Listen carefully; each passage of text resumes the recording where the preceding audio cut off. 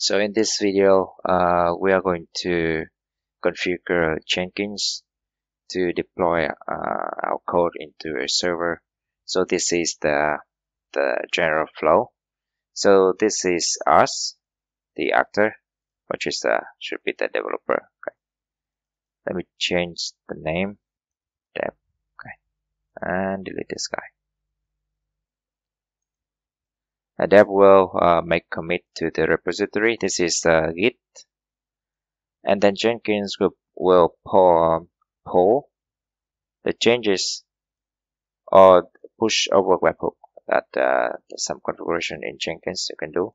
So Jenkins will listen to commit changes and then view and push an image to a Docker repository, which I'm using Nexus OSS here, which is free and open source.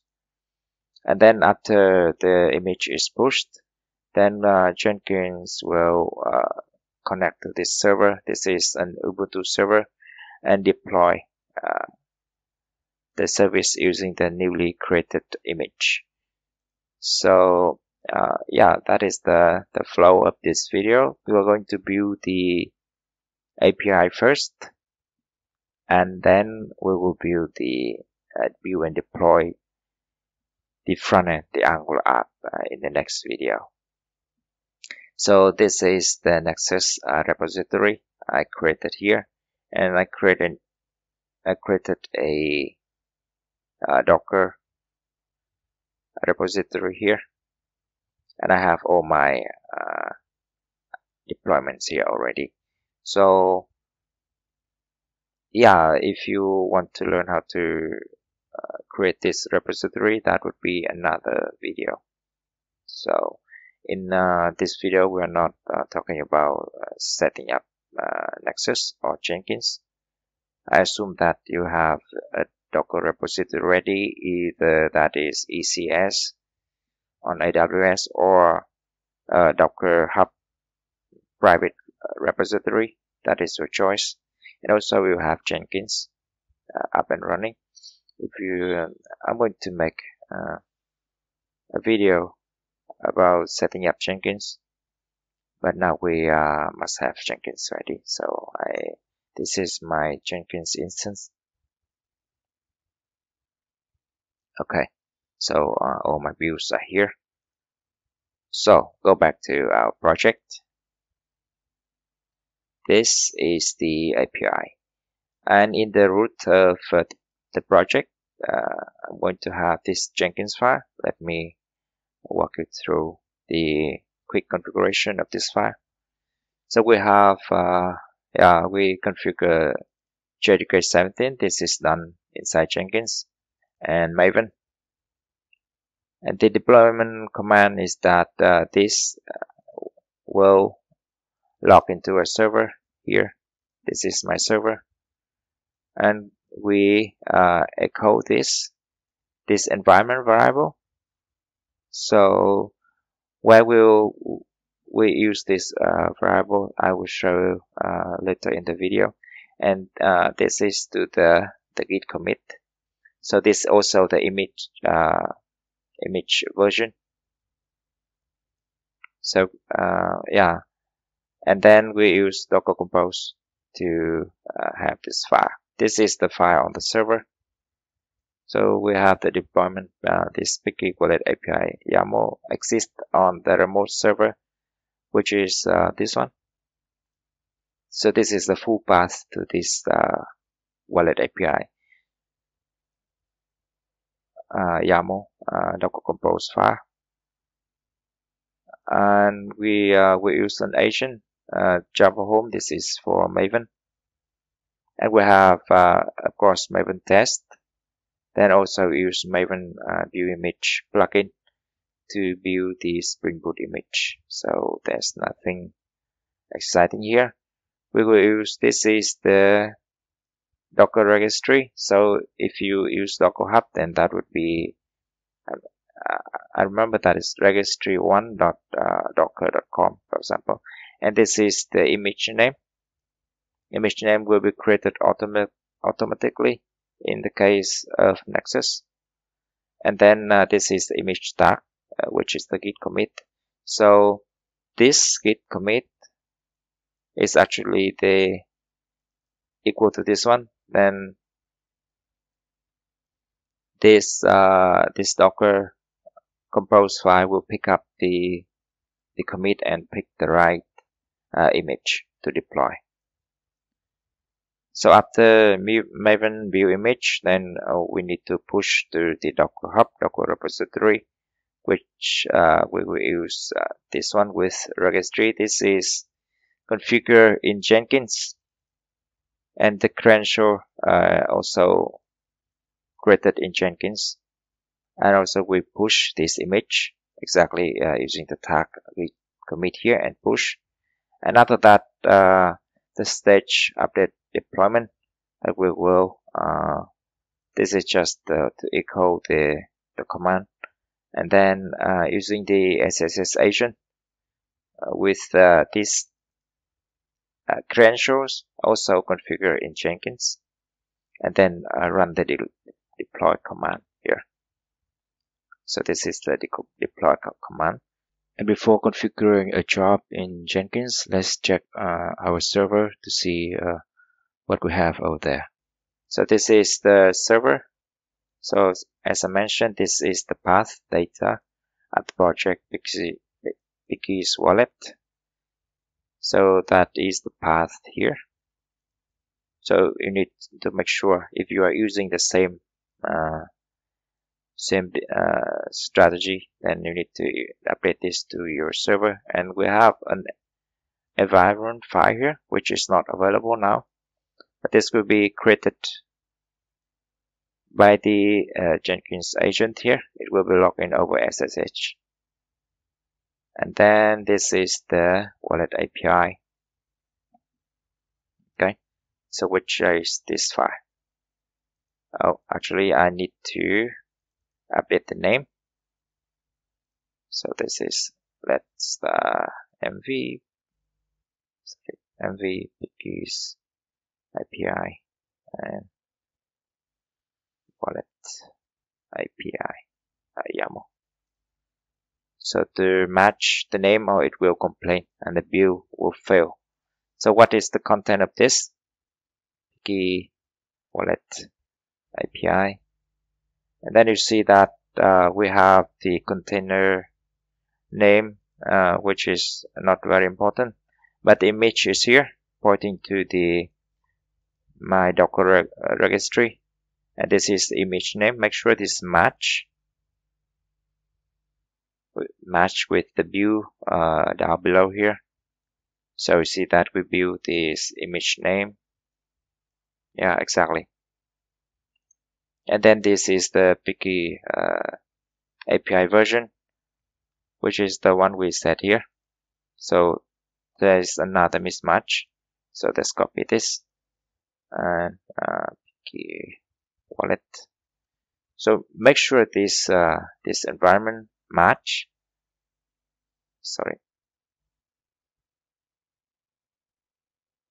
Environment very match, or it will not.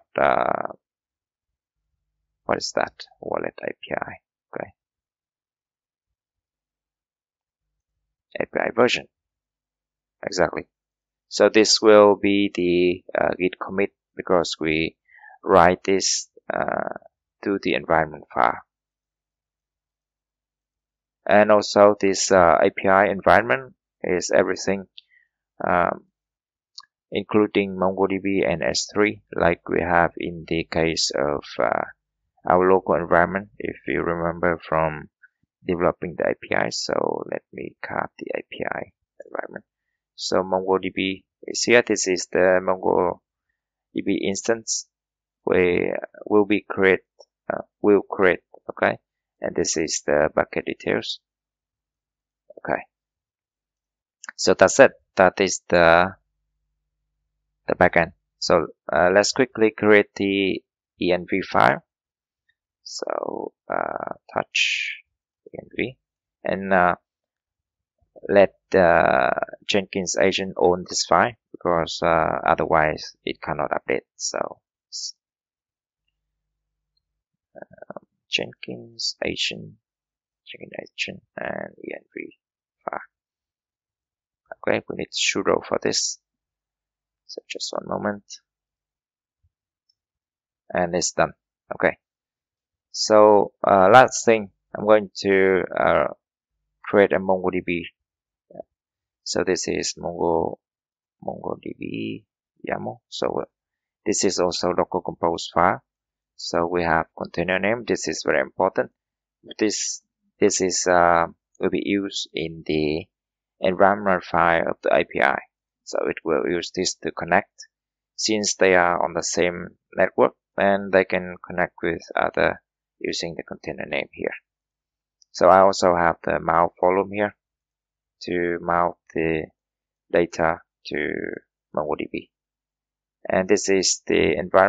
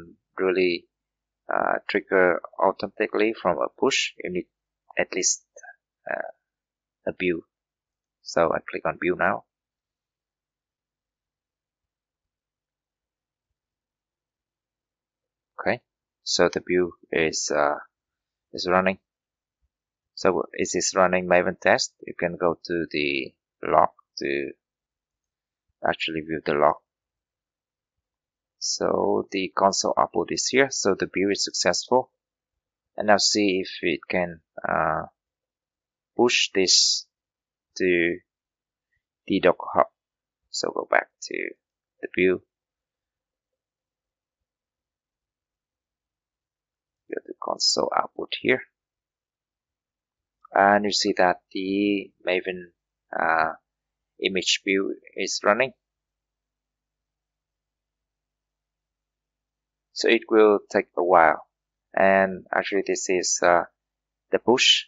Okay, so it is pushing the image to the wallet API, to the Docker repository.